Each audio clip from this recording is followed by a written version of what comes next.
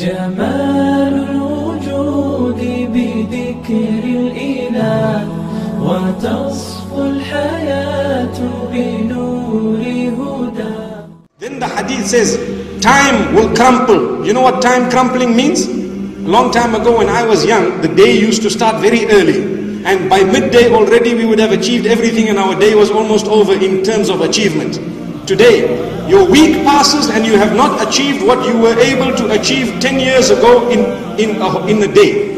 Allahu Akbar. Why? Because there is no more barakah in time, no more blessing in time.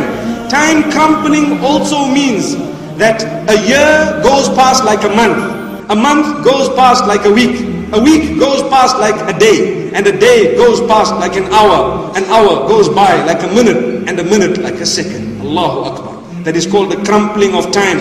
Imagine, the Prophet ﷺ prophesied it. Wallahi, we are living it.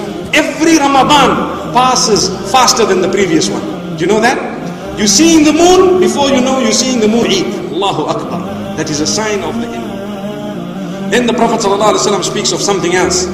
يُوشِكُ أَن تَدْخُلَ مَسْجِدَ جَمَاعَةٍ فَلَا تَرَى فِيهِ رَجُلًا خَاشِعًا. Soon a time will come when you will enter a masjid. Jama'ah. People will be reading salah with jama'ah. Not one person will be concentrating in salah. Not one. So the concentration in prayer and in salah will be taken away. Why? Because people will have too many unnecessary things in their minds. Today we are filled with movies. We are filled with computer games. We are filled with this and that. Unnecessary things. Discussions of gossip. Gossip meaning absolute nothings. You know, sister will talk for 1 hour on Telcom. And now you have Viber. And now you have No. And you have the VoIP and all other things. Tango. So what happens? We tangoing. Doing what?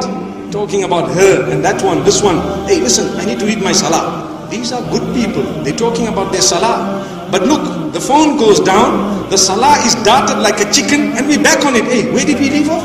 Yeah, yes, we were talking. Oh yeah, I remember now what you were saying. Allahu Akbar. This is a person who remembered to read their salah. In salah, they're thinking of the juicy stories and they're even doing this. Allah protect us. May He grant us goodness. Another sign of the hour is that the Bedouin Arabs will be competing with one another in the height of the buildings they built. I will stop there. It says a lot. You find it in Dubai, you find it in Mecca and Medina, you find it all over the show. It's a sign of Qiyamah, it's a sign of the hour.